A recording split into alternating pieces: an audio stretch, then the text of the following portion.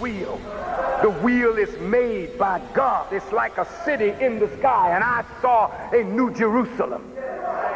In 60 seconds, the new draft report on UFOs. The Pentagon's expert warning about a possible mothership coming close to Earth.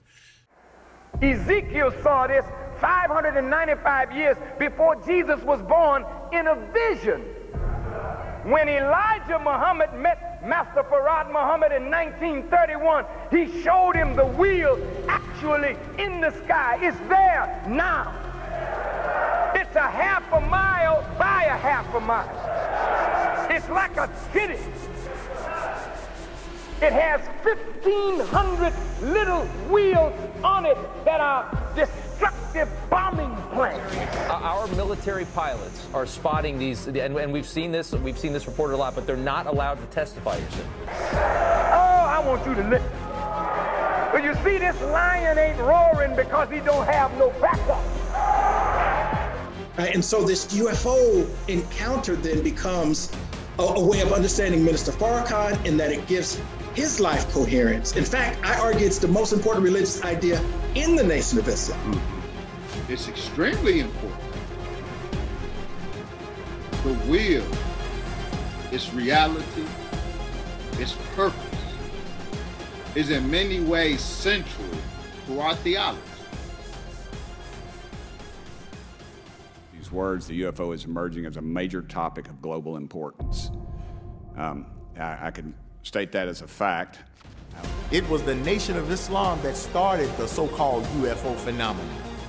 And I think it's strangely ironic that the very people who brought you this truth, who was arrested for sharing this truth, who are on record for being the first and only group to give definitive details about these planes, but now, during all your UFO discussions, it's strange that they deliberately leave out the core group responsible for this phenomenon.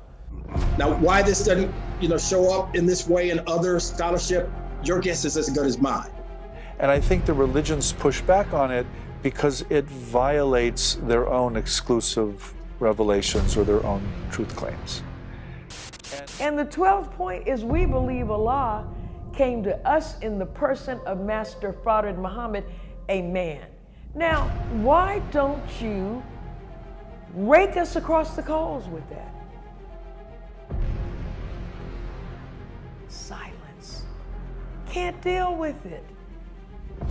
And these are pervasive in Scripture. It's not simply that these bodily parts are attributed to God, but even activities like God's seeing the distress of his people or God's hearing their cry are anthropomorphic descriptions. The people need to know that this teaching is not religious doctrine. It's a verifiable body of knowledge. From reliable people, and as the technology is getting better, our technology is getting better, we're now capturing these things on our handheld devices. And why is the military and the government not just being honest with us? Why are they overclassifying it? Why aren't they being transparent? Because once black people wake up and they know that there is a savior on the scene, that they know that God is a man, that they know that they are more than what they've been made into, then you're going to have a mass of people rise up. The wheel has been seen over every major country on the earth. And the scientists are gathering in different parts of the world trying to figure out what's going on. We at NASA are acutely aware of the considerable public interest in UAP. So nothing that we are discussing now cannot be proven through research and documentation. So you're not going to call us liars. You're not going to say that we are dealing with fancy stuff that ain't true and can't be proven to be true. We can show this to be true. The very core and heart of the Nation of Islam is founded on this reality, that Elijah Muhammad not only met God in person, but was taught by God, who came in the person of Master Farad Muhammad.